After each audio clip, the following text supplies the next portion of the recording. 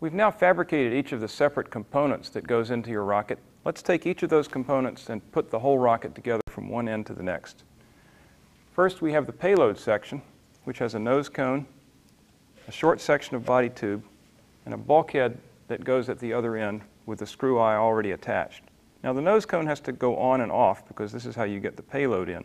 So it has to be a tight friction fit so the payload doesn't fall out in flight, but it doesn't get glued in place. The bulkhead that goes in the back of the payload section does get glued. And throughout the entire assembly, we're going to be using the yellow glue, which is your primary structural glue for rocket construction for paper and balsa wood. You put a line of yellow glue around the bulkhead, smooth it in, and insert the bulkhead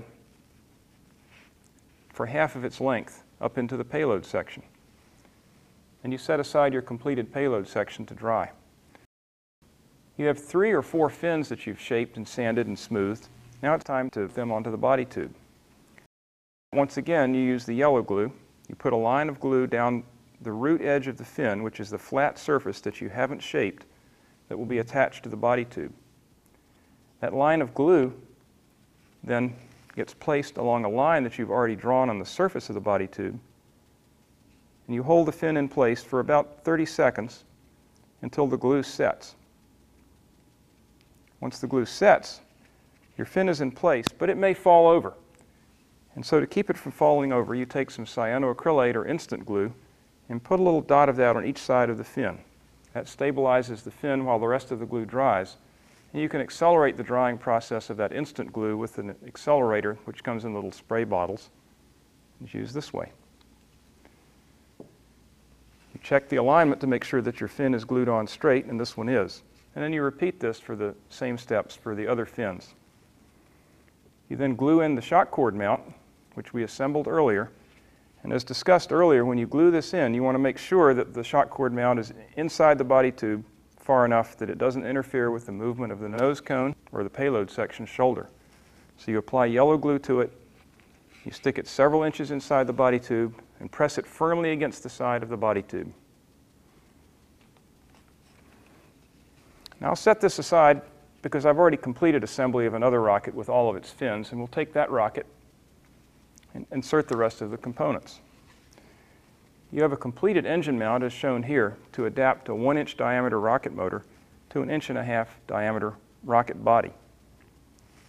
You apply a line of the yellow glue around your coupler system. Then you insert the coupler and the rocket mount into the body so that it's flush with the back end of the body tube, like this. That completes the assembly of the major structure of your rocket.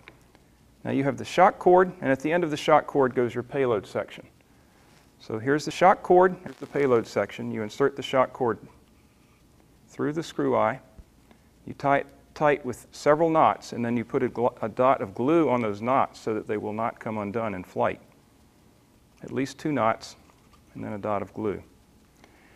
And you take the recovery system, which in this case is a parachute, and you attach the parachute through the same screw eye, and I'll demonstrate that later. And then when you have the assembled rocket like this,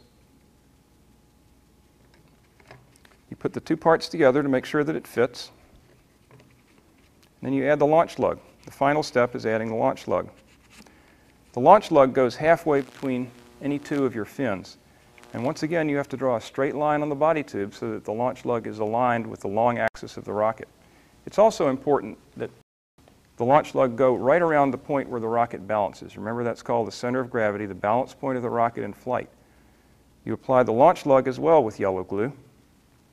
A good strong line of yellow glue down the launch lug. Attach the launch lug on this line. You have a completely assembled payload-carrying model rocket ready for flight.